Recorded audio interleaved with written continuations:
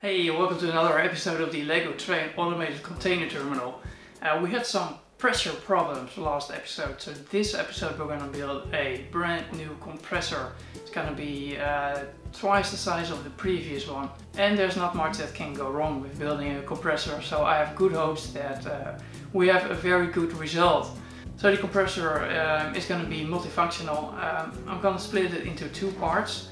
So you can use it as one big compressor like we need in this project, or you can use it as two separate compressors with different set points on, I don't know, another project where you need two different air pressures. So that's kind of cool, I guess.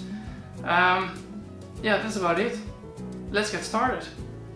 So I finished the circuit board, and what you see here is that we have a terminal on which we can connect the 12 volts input voltage.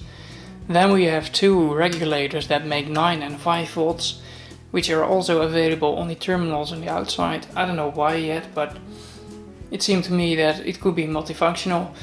We have the Arduino microcontroller in the middle. It's actually just an 80 mega with an Arduino bootloader at the moment. I didn't include the whole Arduino board because that only takes space. We have two connections for the pressure transmitters. Next to that we have two displays. One is displaying the actual pressure that you've seen in the previous version, and this display here displays also the set point, for example, next to the actual pressure. And the set point can be adjusted with these two variable resistors. There's a little jumper that you see here. I don't know, yeah, you can see it on the video. This is where I tell the system if I want to use two compressor or just one big compressor. That's about it, what I can tell you about it. Oh yeah, the back. The back is very cool. Well, this is the back. And as you can see, it's a mess. It's really, yeah. Well, it's doable. Everything works just fine. It tested every function, and there's no problem there.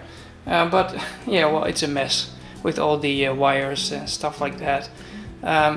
Maybe it was better to design a dedicated printed circuit board for this, but then I need to design it, I need to send it to China, then I have to wait for, I don't know, 4 weeks before I get it, and I get 10 of those instead. I need only one.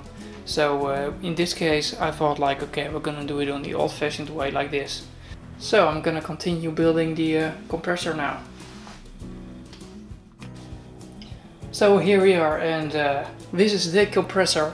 On the left side there's one part, and on the right side there's also a part. And like I said, I can operate this compressor as just one big compressor or as two smaller compressors with their own set point. You see the outgoing line here from this compressor, the outgoing line here from this compressor.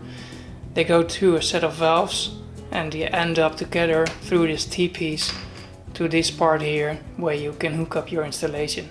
Now if I want to use it as two separate compressors, I'll just switch these two valves, and the air of both compressors is guided to these two outlets here, and then I got two separate compressors.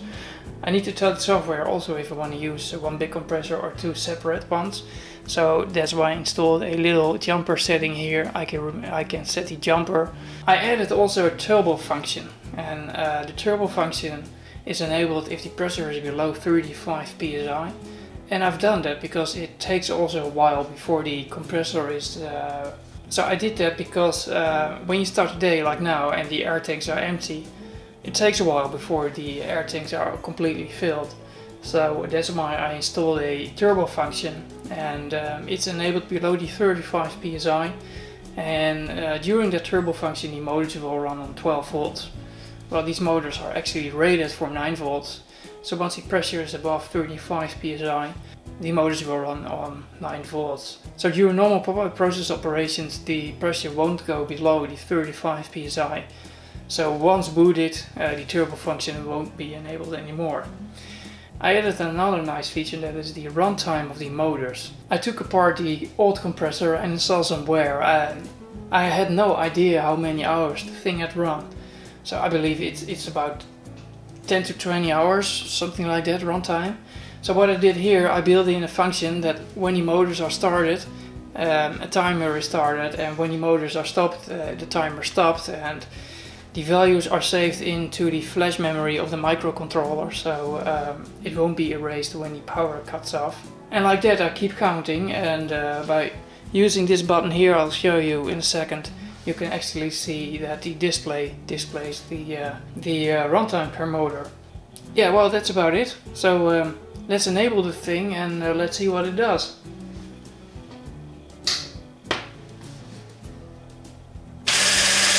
So now it's in turbo mode, and also the display is saying that, turbo. And you see that the pressure is now rising.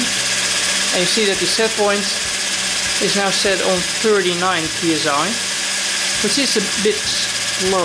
So I'm gonna increase that a bit. You hear the difference? Now the turbo is off.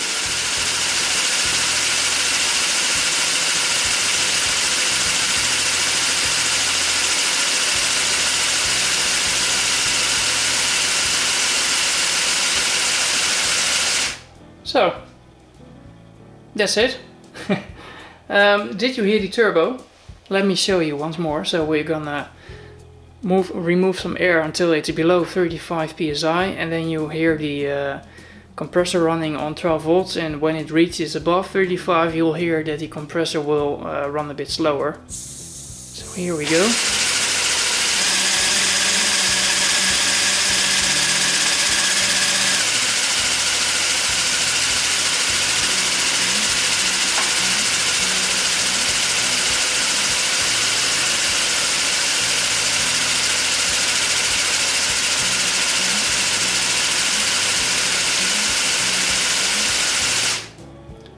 Alright, so the runtime you can actually see when I press this button here. I don't know if you can see it with the lights, or let me just kill a light. That. And now you see also here the pressure is 41 and the set point is 42. And when I press this button here, you can see the runtime, which is still 0 hours since the compressor is brand new. So the last question that I have is, do you have an idea about what I need to do with the compressor? Do I need to keep it open like you see now? Which is kind of cool because you see all the pumps moving. Or should I add some, I don't know, stairs or pathways or something like that the process operators can walk around. So if you have any idea about that, please share it in the comment section of the video. Thank you for watching. Subscribe if you haven't done so. You're helping me with it, and I hope to see you next time. Next time we're gonna move some containers, probably, since this was the last hurdle that we had to take. And so I hope to see you then. Bye!